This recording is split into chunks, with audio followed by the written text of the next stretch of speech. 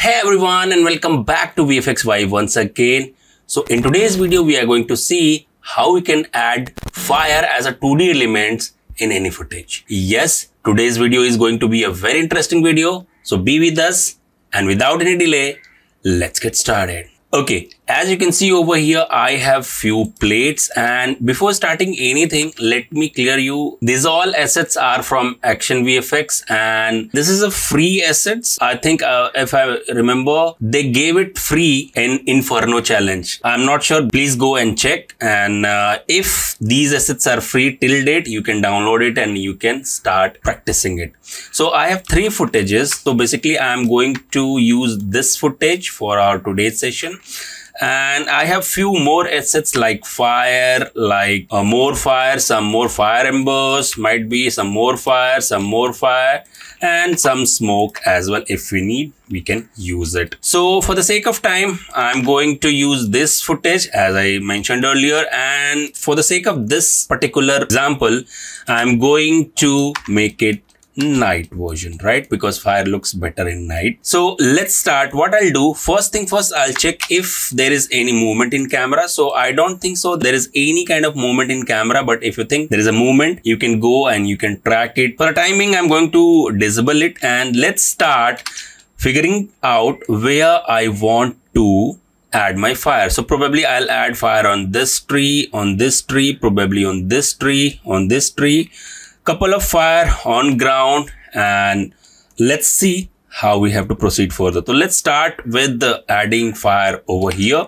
So for this, I will be needing few fires. Like this looks good. So I have 2 basic elements, like I can use this and I can use this. So let's start with this. So I'm going to Control C and Control V, and you need to figure it out what will be the resolution of your project. So probably this is USD 4K. So I'm going to set my project to USD 4K, and as you can see over here, this is a different resolution. So once I'm going to add this, let's see what will happen. Nothing will happen, right?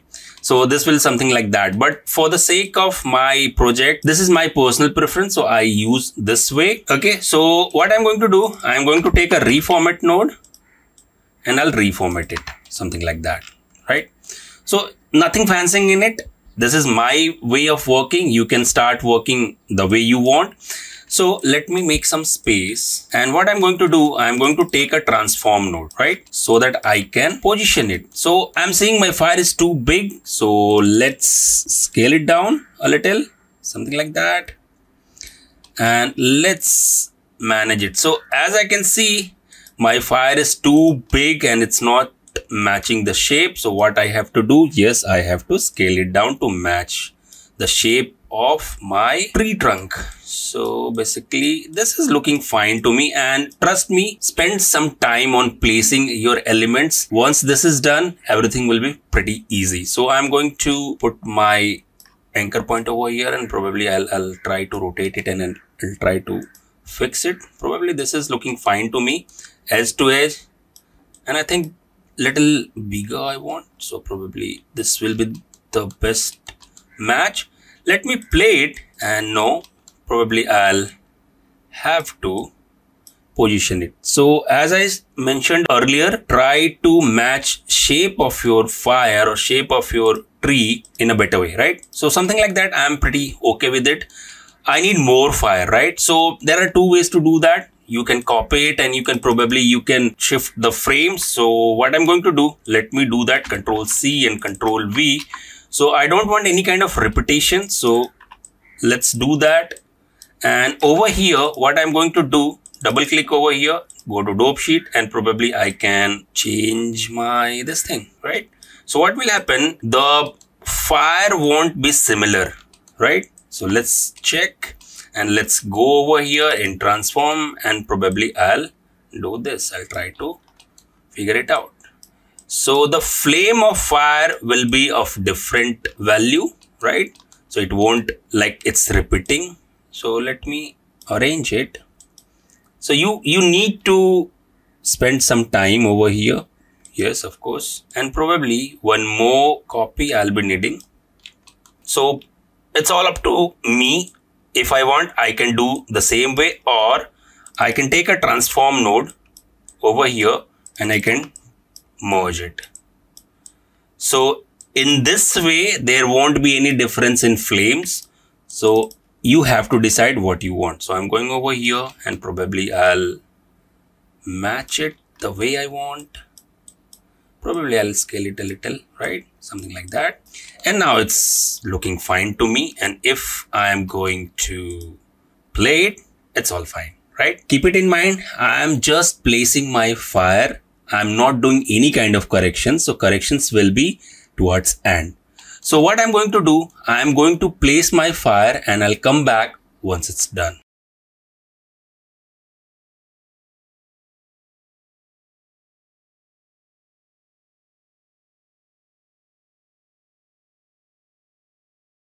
Okay, so I added some more fire, and as you can see over here, these two trees are on fire, and if I'm going to enable it, can you see that it's looking pretty fine to me?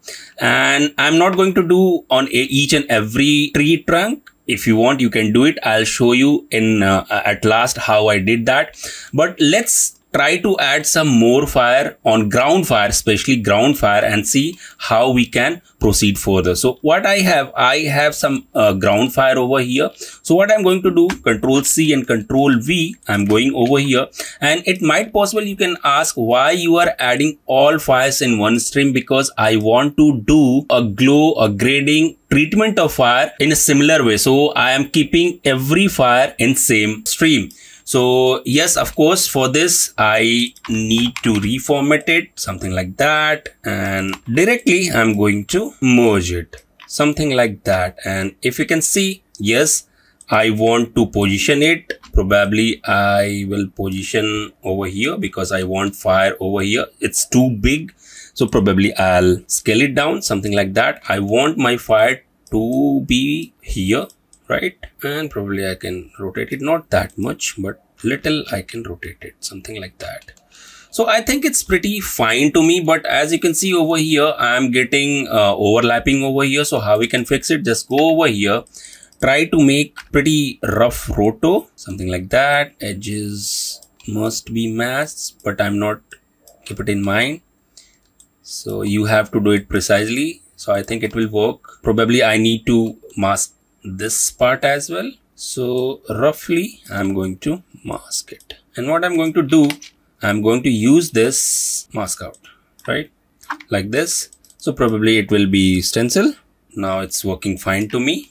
If I want, I can tweak it, or probably I can add some feather. Probably feather will be the better option. So I'm going to use a blur, little blur, and it's all working fine.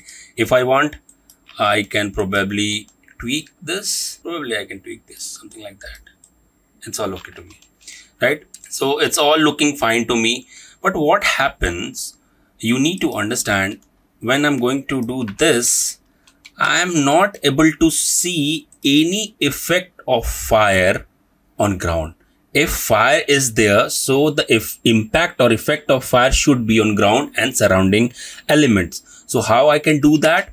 So let's try to achieve that, right? So let me make some space, and what I'm going to do, I'm going to take a blur node, because fire impact should be of this fire. So I'm going to blur it a little more, something like 200. And as you can see, I have alpha, and I'm going to take a merge node, and with this merge with my main footage, and I'm going to multiply it. When I'm going to multiply it, what will happen? Nothing will be visible. But if I'm going to take a grade node and if I'm going to gain it up, you can easily see I'm having fire impact of ground. And if I'm going to play it, you can easily see my fire flickering is also there, right? So it will be very perfect for me to do that. So what I'm going to do, let me make some more spaces, and I'm going to merge it on my original footage. So what will happen? First thing first, my footage, then my impact of fire, and then my fire, right? Something like that. So you can easily see I'm having my fire impact pretty nicely, right? But although it's not looking pretty good to me because fire must have some glow, right?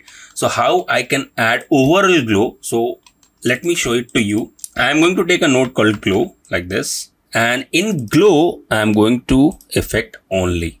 And in this glow, probably the glow will be little larger, like 400 or 500 might be. And I'm going to merge it with my actual fire in plus mode. Which mode I'm going to use? I'm going to use plus mode. So can you see that the fire is glowing now, but it's looking too weird to me, right? Because the glow amount I need little bigger, something like that. And apart from that, again, I'm going to take a glow node. Probably let me arrange it. So now let's add, this is an outer glow. You can say this is an outer glow, and let's add an inner glow as well. So how I can do that? Again, I'm going to take a glow node, and again, I'm going to use effects only like this. And this time I'm going to use my tolerance, right? Probably I'll use tolerance. I'll use brightness, and I'll take a merge, and this will be my core glow, same way with plus node. So as I can do this, can you see that the fire treatment is changed completely, right? Something like that. So by the same way, I'm going to add all my fires, and I'll come back once this is done. Okay, so here is my final comp, and you can see over here lots of fire elements are there, lots of fogging or mist or fire mist is there. So how I did that, let me show it to you. It might possible you can see my flow is changed because yes, I need to change it. So let's start one by one. Same way, I added this, my night fire, and I started adding fire, and keep it in mind, I added reflection on water as well, right?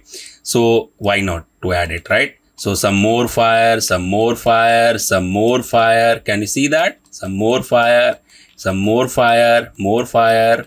And yes, by the same way, and here I did something. I had a lens flare.